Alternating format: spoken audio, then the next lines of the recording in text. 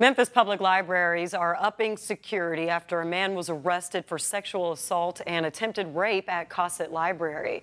MPD arrested Kevin Stanberry after he walked into the bathroom while the woman was inside and started touching her without permission.